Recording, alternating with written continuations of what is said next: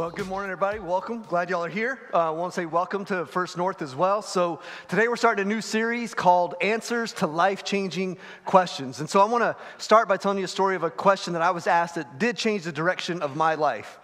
So I wrote my now father-in-law, I wrote him a letter before Shay and I were married, and I said, hey, I'd like to sit down and talk with you about the prospect of marrying Shay. And so I gave him that letter, and the next day he called. I can't remember how we got in touch, but he said, hey, why don't you come by about 30 minutes early this Friday before Shay gets home, and I know y'all are going to do something. I said, sure, no problem. So I go to the house, and you walk into the house, and to the right is their kitchen, and then they had like a little green area, sort of the outdoor porch kind of thing. And so I walk in there, and he knows I'm coming, remember that. He's sitting at a table cleaning his 9mm and his Glock. He knows I'm coming, and he knows why I'm coming. And so I was immediately understood, like, okay, I see how this is going to go. I see how this relationship is going to go from here moving forward. But as we sat and talked, he understood my intentions and what I was there for. But then he asked me a question. It was a simple question, but a profound and very important question. He simply just looked at me and he said, what's your plan? And then he didn't say anything else. And I said, what do you mean? He said, what's your plan? Shay's got ambitions. What's your plan? And that was a question that caused me to look inwards. And I had to think for a moment, like, do I have a plan? Do I have a plan of what our future is going to look like? Do I have a plan of how to be a good husband, or at least maybe how to learn how to be a good husband? Do I have a plan of how I'm going to provide for her so that she can see her ambitions and dreams come to fruition? What is your plan? Questions have a way of opening us up. And so questions, they're like keys to the door of our souls that open us up. And they open us up to the deepest parts of our lives. And it's fascinating to see what questions can do. Even in that moment with my father-in-law, if he had simply looked at me and made a statement like, make sure you have a plan, I would have replied, no problem, I do. When I didn't really. But when he asked the question just out of curiosity and just being curious, what is your plan? It caused me to think for a moment and look and realize something about myself that I was unaware of at the time. I like what one writer says when it comes to this idea of questions. He says, we are closer to God when we are asking questions rather than when we think we have all the answers. Jesus asked questions to help us know ourselves and know him. Jesus was a question asker. So rabbis, which is what Jesus is we're going to look here in John chapter 1. He's going to be called rabbi. It's a religious teacher of the day. Rabbis were known for asking questions, not so they could learn new information, but so they could help the person that they were talking with see something that the person could not yet see. And so this is what Jesus does. And Jesus, throughout the Gospels, he asks all kinds of questions. And they're always to say, Jesus is asking something because he sees something and he says, look, you need to know yourself. Because when we know ourselves, we know God more deeply. And as we know God more deeply, we also know ourselves. And we understand the relationship that we have for God. The two work together. Understanding God helps us understand self. Understanding self helps us understand God and his grace and mercy. And the two come together to form a strong relationship. And it's amazing. It's amazing when you read the Gospels and you read how Jesus does this. You learn very quickly that it's amazing how the right question at the right time, by the right person, with the right posture, can completely alter the direction of someone's life. And that's what Jesus set out to do. And Jesus, he's often thought of as the answer. And he absolutely is. Don't want to minimize that at all. He is the answer. But oftentimes, we might not be asking the right question because we tend to focus a little bit on the here and now. And so we tend to ask and think the most important questions are maybe some things like this. Will this new job make more money than my last job? Do we have enough money? Can we live in the bigger house? Can I get the bigger truck or the bigger whatever? When is my next vacation? Because I just need a break. When is my next vacation? When will I get back to my hobbies? Back to the deer lease, back to the golf course, back to the river, back to whatever it may be. How can I hide my past? Will I be single forever? Will my marriage ever turn this corner that I hope and want it to turn? And those are okay questions, but Jesus asks very deeply and profound questions to help us learn something about ourselves. And Jesus always knew how to ask the right question at the right time to the right person with the right posture to get people to see something that they could not see otherwise. And so he asks questions because he loves people. He wants to know people. So we're going to look at the next 6 weeks, 6 questions that Jesus asked that pertain to our lives today. And they pertain to things that we think about today because they are ways when he asks these questions around these topics, they just open something up inside of us that maybe we hadn't seen before. So today we're going to talk about purpose. Next week we're going to talk about worry and anxiety and stress and the question Jesus asks. Third week we're going to talk about anger and how to uncontrolled anger and what's going on in that situation. The fourth week, a month from now, we're going to talk about how do you deal with loss and grief. How do you deal with that? Jesus asks a very profound question in one moment to help a family deal with that. Next is how do you deal with relationships and maybe even the blame game in relationships. And then finally, the question about how do we trust God and live wisely in today's world. He asks questions about all 6 of these ideas. And so the first one we're going to start with today is in John 1:38. What are you seeking? Or you could look at it and say, what are you looking for? So in John 1:38, 2 disciples come to follow Jesus, and it's Andrew. We learn later that it's Andrew and an unnamed disciple. And so then Jesus turns and he sees them. And again, it says right here in John 1:38, he said to them, what are you seeking? He turns and he asks them a very profound question. What are you looking for? Now, if you were to go to a department store, maybe you did here recently, and just a clerk or someone walked up to you and said, what are you looking for? That's not a big deal. I'm looking for the boys department because I need to buy new school clothes for my son. So that question doesn't carry much weight. But when the right person asks you that question, what are you looking for? There's a profound sense of weight to it. And these 2 men that he asked this question to, they kind of were understood, this might be more than a man that we're about to follow here. Because their former rabbi, John the Baptist, who was very clear about his purpose, which was to pave the way for the one to come after him, when he saw Jesus, he told these 2 disciples, behold the Lamb of God who takes away the sin of the world. And I can kind of just imagine, because John says, like, I must decrease, he must increase. John even maybe encouraged these guys, you need to leave me and go follow him. Behold the Lamb of God. So a man that you trust, that you believe his words, has now told you this is the Messiah. And now the Messiah looks at you and says, what is it that you're looking for? What is it that you want? What are you seeking?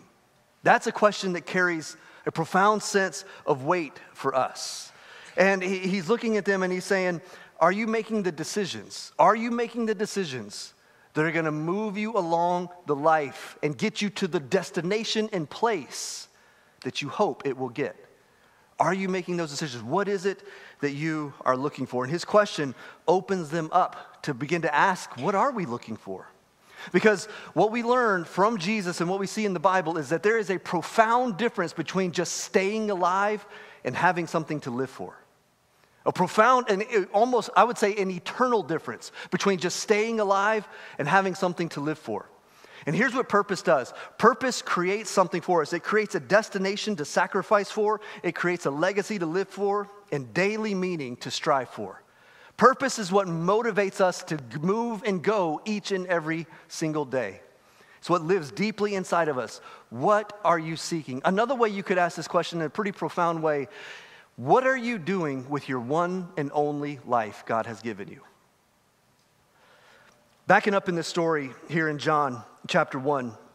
So as I've already said, John the Baptist knows he's not the Messiah, but he knows he's paving the way for the Messiah. And so when all of this comes down, the Lamb who takes away the sin of the world, those 2 disciples begin to follow him, which leads all up. So you understand they've got all this stuff going on in their mind and heart. Okay, this is the Lamb who takes away the sin of the world. This is the Messiah according to our former rabbi. And then they come, and it says in verse 37, the 2 disciples heard John say this, and they followed Jesus. Jesus turned and saw them following him. Now let's just stop there. Notice what Jesus does there. He turns towards them. That might not seem like a big deal, but let me help you understand what's happening.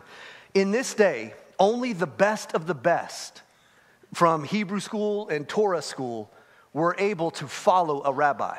And they had to be invited to follow that rabbi. So throughout the school age years, as they began to see, okay, maybe you're not as good as this group, they would wean those out and they would send them back home and say, okay, you're going to go home and follow your father's trade, and just that's going to be your life. But the best of the best moved along, and they were invited at the end of that by a rabbi to come and follow me. And so these guys are followers of Jesus. Followers of John. And when Jesus turns and looks at them, remember, they haven't been invited. Not yet. And they can imagine their thoughts. What are you seeking? When he turns and sees them, it's not just a glance, just sort of like, yeah, what do you guys want? That's not how Jesus operates. When the Bible says that he saw them, it means that he looked deeply and intently at them and knew them in that moment. He knows what it is that they're looking for. He understands something about them. He observed them carefully, and he saw something in themselves that perhaps they had not seen. And this is what Jesus does with his questions. Jesus leads me to see what he sees in me. He doesn't ask questions to learn information. He asks questions to help me see what he already knows. Reminds me of when I was a kid, my parents had 2 foster sons for a season of mine and my brother's life. So at one point, we had 2 foster brothers. And for about 3 or 4 years, they lived with us. One particular evening, right after Halloween, one of those boys got into the Halloween candy, and we were always supposed to ask. If we could have it as long as we asked. And so he didn't ask. He just got into it and got a few pieces and ate it, snuck to the bathroom and ate it, and then hid the wrappers in like a bedpost, garbage can type thing, where hopefully nobody would find it. Well, my dad found it. And so my dad sat the 4 of us down, and he said, which one ate the candy? And of course, nobody fessed up. It's like, no, he did it. Oh, he did it. No, he did it. I think he did it. And so my dad said, okay, y'all talk for a few minutes, and I'll come back and check on you. And so we did, and as we talked, it was all accusation. No, you did it, you did it, you did it, you did it. And my dad comes back, and after a while, finally, one of my foster brothers said, I'm the one who did it. And my dad looked at us, and he said, I already knew which one of you did it. I already knew. But here's what I want you to see. It's important that you be honest, even when you know you've done something wrong. It's important that you be honest. You see his question, he could have just come and said, look, I know which one of you did this, and here's the punishment. But the question, who did this? It caused us to see something, and it caused us an opportunity for us to see. It's important to be honest, even when we know we've done something wrong. And so it continues on. This is what Jesus does. He helps us see something inside of ourselves that we would not see otherwise. What are you seeking there in John 1:38? And they said to him, Rabbi, which means teacher, where are you staying? Now their question, where are you staying? That's not, where's your house? There's a little bit deeper meaning here. And the writer John, who wrote the Gospel of John, if you go into the original language, he's setting up this idea of abiding with Jesus. Because this idea of where are you staying, you could also translate it, where are you abiding? And so he's already setting up this idea that it's important that we abide with Jesus, because abiding with Jesus, meaning being at home and at peace and following Jesus, it provides a stability from which we can live out our purpose that otherwise we would not have in any other way. And that's what they're looking for. What are you seeking? They want a place to abide. They want a stability. And Jesus, he would pick up on this theme and he would begin to teach it in John chapter 15, verse 5. He says, listen, you must abide in me and I in you, because apart from me, you can do nothing. So essentially they're saying, when they say rabbi, it's rabbi, take us under your wing, provide shelter for us, and in a world that we can't make sense of, help us to make sense of it. And there's a Jewish story told, and I've read it in several different books now, so I think it's true at this point, several different sources. But there's a story told that when you follow a rabbi, you were supposed to follow him so closely that you were to be what they called covered in the dust. And what they meant was, rabbis in this day, they walked, of course, everywhere they went. And this was dirt roads. And so as they walked on those dirt roads, that dust would get stirred up behind them. And the picture was, you were supposed to follow your rabbi so closely that the dust he kicks up as he's walking gets onto you. The picture there is that the way he lives and what he teaches, it should be all over you. And so they're basically saying, Rabbi, let us be covered in your dust, because Jesus is the only stability that they are looking for. They were hungry for something. They were hungry. Jesus said, what are you seeking? They were hungry for purpose. They were hungry for meaning. They were hungry to know who it was that they were going to follow. And essentially, Jesus is asking them to think about, who am I? Why am I alive? There's a story told of a wealthy man who got lost in the woods, and he found this path. And he walked along this path until he came to this camp that he was unaware of and didn't know where it was, and was trying to figure out and decipher his way back. And out of nowhere, a guard shouts at him, who are you and what are you doing here? And this wealthy man turns to him and looks at him and says, how much do they pay you to guard this place? And the guy says, why do you want to know? He says, because I will pay you double every single day if you will follow me around and ask me those two questions every day. Who are you? What are you here for? Friends, who are you? What are you here for? How do we find and fulfill our purposes in life? We always face them, because this idea of who are you, what are you here for, it doesn't know an age discrimination. Every single one of us, whether you're young or further along in life, all of us are asking this question. So when we're in the younger years, students, we face it as they begin to find freedom during their later high school years. What is going to be my life's direction? Young adults feel it as they look out into the world and think, I could hypothetically do almost whatever it is that I want, but what should I do? And in this time where it feels like I'm waiting between school and maybe life to start, what does that look like? What should I do in that moment? Adulthood, which is where we spend the vast majority of our lives. We're asking, well, what should I do? It reminds me of when I was sitting in a small group, one of my friends said, I refuse to accept the reality or the belief that my life consists of waking up every single day, going to a job that frustrates me, that drains life out of me, and that angers me at times, just so I can pay for stuff that's going to eventually break and I got to fix. And it's just a perpetual cycle of going on and on and on. What are you here for? What are you doing? Well, I'm working a job to buy the stuff that I've got. And then, well, why do you need that stuff? Why do you have? I got to go to work to pay these bills. Why do you have those bills? Why not different ones? Why did you choose that house? Why did you choose that life? What are we here for? And then later in life, we begin to ask, what does life add up to? What is my legacy going to be? Bob Goff wrote a book called Love Does, and he wrote a profound statement. He says this, I used to be afraid of failing at something that really mattered to me, but now I'm more afraid of succeeding at things that don't matter. Are you good at the things that don't ultimately matter? See, what are you here for? Who are you, and what are you here for? Or as to ask as Jesus did, what are you seeking? It continues on after they said, Rabbi, where are you staying? He said to them, come, and you will see. So they came and saw where he was staying, or saw where he was abiding, and they abode or abided, however you say that, stayed with him for that day, for it was the 10th hour. So on the one hand, yes, they wanted to know, hey, where are you staying the night? But notice that there's something profound that happens here. Jesus says, come and you will see. And we know that they begin to learn this phrase from Jesus, this invitation. Because even the next day, one of them goes and finds his brother. Andrew goes and finds his brother and says, come and see. Or Philip goes and talks to Nathanael, come and see. We have found the one who is the Messiah. Come and see. Come and see. This is what Jesus does. And they come to him about at the 10th hour, which is 4 p.m. in the afternoon. So they get to the house at 4 p.m. in the afternoon. They stay with Jesus all evening, talking, having conversations. They wake up the next day, and it says that Andrew went and found his brother, Simon Peter, who is the Simon Peter, and says, we have found the Messiah. It's not recorded, but man, I would love to know what that conversation was like, right?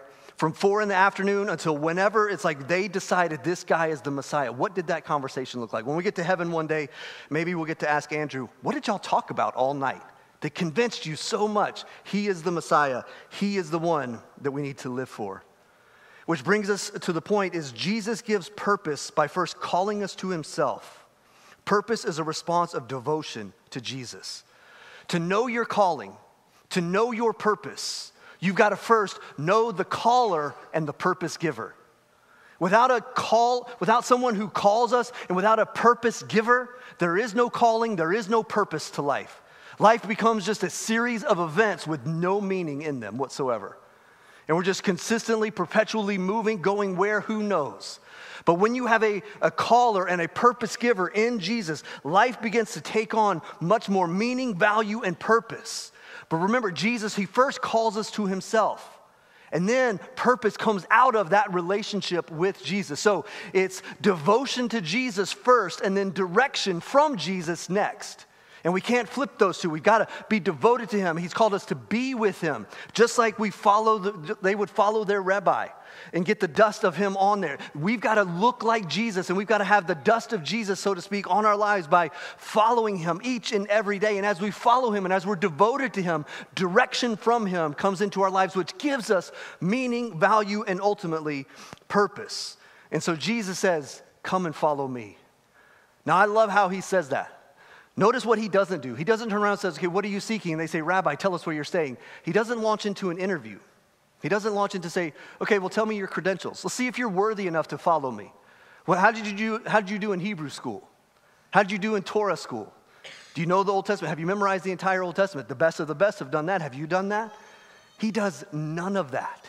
He looks at them and says, come on, follow me. There is no limitation to who Jesus invites, friends. There is no limitation in this room to anyone. Jesus wants each and every one of you to hear that same invitation. Come, follow me. It's not a limiting factor. It's not your past. It's not what you've done. It's not what you can do. It's simply, will you come and follow me? The only prerequisite to following Jesus, there's just simply one. But sadly, so many of us refuse to admit that we have this. The only thing you need to follow Jesus is need. But sadly, so many of us won't come to the place where we admit, I need him. And so we miss out. But Jesus is for each and every one of you, come and follow me. Because ultimately, with our one and only life, we are made for one purpose, and here's what it is: to glorify God by loving God and loving others. Now, we live this out a myriad of different ways, and so there's one overarching purpose. And then underneath that, there's secondary purposes that we are called to live this out. Jesus himself said it in Matthew 22. He said, you shall love the Lord your God with all your heart, with all your soul, and with all your mind. This is the greatest and first commandment. And the second is like it. You shall love your neighbor as yourself. On these two commandments depend all the law and the prophets. The entire Old Testament hangs on those two ideas. Love God, love other people. The Apostle Paul says it in 1 Corinthians 10:31, whether you eat or drink, whatever you do, do all to the glory of God. I love that he says whether you eat or drink. So we can, hey look, in our culture, we love to eat. Let's eat to the glory of God. Amen? Boudin to the glory of God. What does the glory of God mean? Because that's often, it feels like this idea of like, okay, well, what does that mean, this glory of God? Let me take you sort of to understand this to Isaiah, the Old Testament book of Isaiah, who's a prophet to the nation of Israel. And in Isaiah chapter 6, he has this vision of God where God brings him into the throne room. And he sees this mighty, powerful vision, and it wrecks his life in the most wonderful, beautiful way. In that vision, a group of angels shout over Isaiah and over the Lord, holy, holy, holy is the Lord of hosts. The whole earth is full of his glory. And that word glory there means weight or weightiness or heaviness. So essentially the word glory, what it means is that it sits down on us and it has a weight to it. So kind of the way you could think about it is a long time ago, maybe back in the 70s or so, if something happened that really impacted your life, you might say something like, whoa, that was heavy. For those of you who were there, and maybe I got it wrong, I don't know. But either way, man, that's heavy. Like you feel it, like it impacts you in a certain way. That's what the glory means. The whole earth is full of the weight of God's glory, sitting in upon our lives, impacting our lives, making a difference in our lives. That's what the glory of God is all about. That I can look at my life and see what I once was, that old man who is now gone. I am a new creation in Christ, putting my faith in Jesus. That's the glory of God coming into my life, changing me, giving me a devotion to him and a direction from him. That's what Jesus calls us to. There's three things to consider then Three things. I want to give you three things to consider when you're asking, okay, what is it that I'm here for? What is it that I'm seeking? Why am I here? And so each one of these is important. And so the first one is God's glory. The first one is God's glory.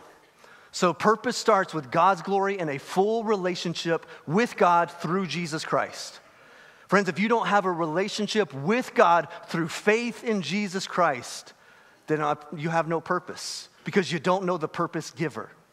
And so it all starts, God's glory, at the cross, where I give my life to Jesus Christ. And I put my faith in him. I admit that I'm a sinner. I believe in Jesus, and I call upon his name. So God's glory through this relationship that I have with him is where purpose begins. There's a second thing that happens when you're saved and the Holy Spirit begins to indwell you. He comes and he gifts you with certain what we call spiritual gifts. And he gives each and every person who is a follower of Jesus, you have a gift. Every single one of you, if you say, I follow Jesus, he is my Lord, he is my Savior, the Holy Spirit lives inside of you, and you have a gifting from him, what we call a spiritual gift.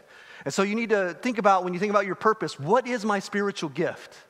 Do I know it? Do I know my gifting? Because your gifting is how God's going to use you, and that's part of your purpose. So if you're not sure what your spiritual gift is, let me offer you a practical way you can figure that out. We offer what we call a growth track, where you can come and sit down with Pastor John and do a survey, and you can figure out what is it that my spiritual gifts are. And then one of the best ways you sort of confirm what your gifts are is you begin to exercise them. They're like muscles. The more you use them, the stronger they get. But then there's a third part to purpose that God gives to us, and it has to do with people around us and their needs in life. Their needs. Your purpose will meet people's needs because God is passionate that we glorify him by loving him and by loving other people. And so I would ask you to consider, who is it that around me who has needs? What are their needs? Now, it's important that all three of these are together because there's some dangers if we only try to get two of them. You might think, well, two of them, that's 66%, that's pretty good. But there's dangers. So if all I don't know about is God's glory and people's needs, but I don't know my spiritual gifts, friends, no matter how hard we try, you're going to end up frustrated. You're going to end up frustrated because you see the need and you want to glorify God, but yet you don't know your gifts and how to do it. And so you're going to try and push, and yet the whole time you're operating outside of your gifting of the Holy Spirit. You're trying to do it in your own power, and it won't work. It's all frustration. Another danger area, you could say, well, yeah, I know my spiritual gift, and I work really hard to meet people's needs. It sounds wonderful, but if you exclude God's glory, pride is going to be the result. Because eventually what's going to happen, no matter, you exercise this gift and it gets stronger and stronger, and it will, and you begin to meet people's needs, not far behind, without God's glory, you're going to think, I'm pretty good. I'm getting good at this. All the while forgetting it's only God who gave you the gift in the first place. The only reason you could do anything is because of his glory. Now the third one, and I end with this one because this one I think is the most dangerous because this one is the one that hides the best. And we need to be very vigilant and cognizant about it in our own individual lives and also in our church. And that is only focusing on God's glory and our gifts. You might think, well, that sounds pretty good. What's the result? Legalism. That's the result. If all I worry about is God's glory and how I exercise my gifts and I never love other people, legalism. And friends, legalism ultimately descends into hypocrisy. And we must always be vigilant towards that. Am I focused on loving others as well? Taking God's glory and how he's gifted me and using it to help other people. And consistently seeking, how has God purposed my life? What are you seeking? What are you here for? Now I want to encourage you to as we wrap things up. The reason that you and I can seek anything as far as purpose goes in our lives is because we were sought first.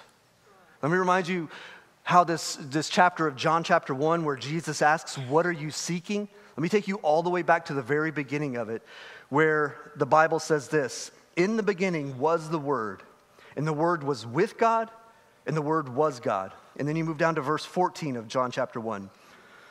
And the Word became flesh and dwelt among us, and we have seen his glory.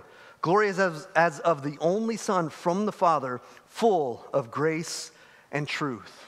The reason that we can seek is because we were sought. God, if there was this gap between us, and it could only be bridged by God's actions. And so what did he do? Jesus came, and he's seeking each and every one of you. What am I seeking? What am I here for?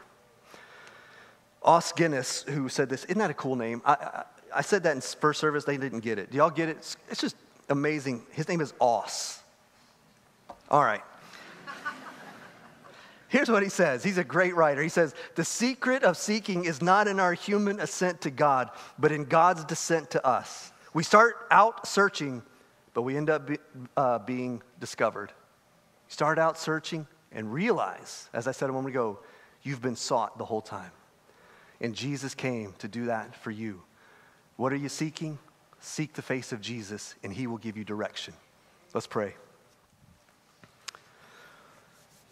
Father, we're so grateful for your word and what it does in our lives.